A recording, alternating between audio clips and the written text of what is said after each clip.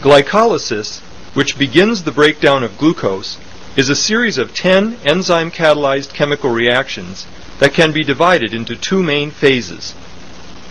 In the energy investment phase, some ATP energy is used to start the process of glucose oxidation. By the end of this phase, a 6-carbon molecule, glucose, has been split into two 3-carbon molecules of glyceraldehyde phosphate. The 3-carbon glyceraldehyde phosphate molecules now enter the energy payoff phase. Chemical bonds are broken and NAD+ picks up electrons and hydrogen ions, forming NADH.